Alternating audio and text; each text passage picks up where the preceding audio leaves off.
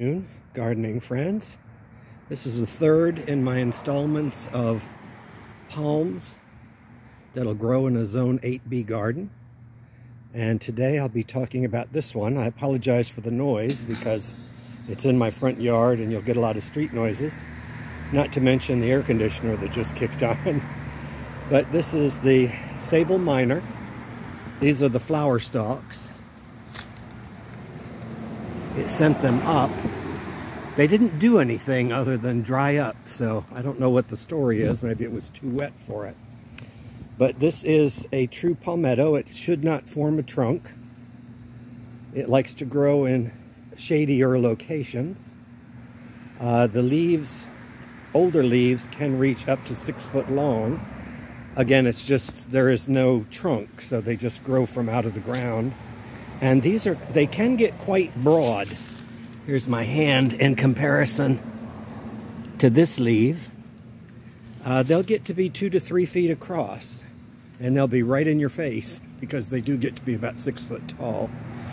But the nice thing about Sabal Minor is that it really has no pest problems. It's tolerant to drought.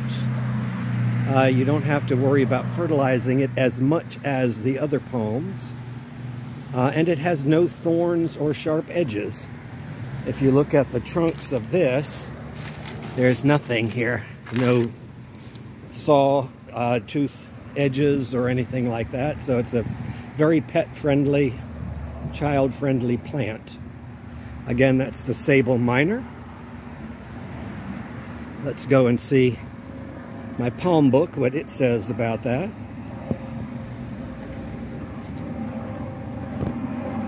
Gosh, we're getting bombarded by everything. There's a plane now.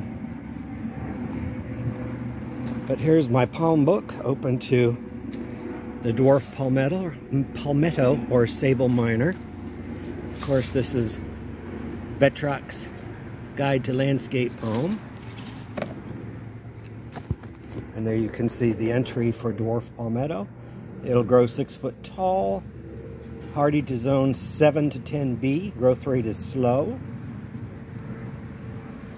It talks about a lot of other things. It basically doesn't have a lot of pest problems or major disease problems. It says its habit is a solitary, essentially trunkless palm with 8 to 20 leaves. You can get blue-green ones. I happen to have a green one. And they're native to the southeastern United States. So there you have it. There's really nothing negative to say about the Sabal Minor. The only thing that I have to say is I did have 2 examples of this in my backyard underneath my Phoenix canariensis, or my date palm, and they do not like to be moved. When I saw the name Palmetto, Dwarf Palmetto, I figured, oh boy, I'd plant them underneath the palm tree. And when they got about 6 to 8 feet tall, they were kind of swamping my date palm. At the time, it was probably about 10 years ago, the date palm was shorter. And I didn't want it there, so I thought, well, I'll dig them up and put them somewhere else. I know from experience they do not like to be transplanted because both plants died upon moving. So they don't like root disturbance. And I only moved them like 5 feet from where I had originally planted them. So the soil was the same and the aspect is the same. So it's a good plant once when you get it established, very human friendly. And that's it for the Dwarf Palmetto or Sabal Minor. Have a good day.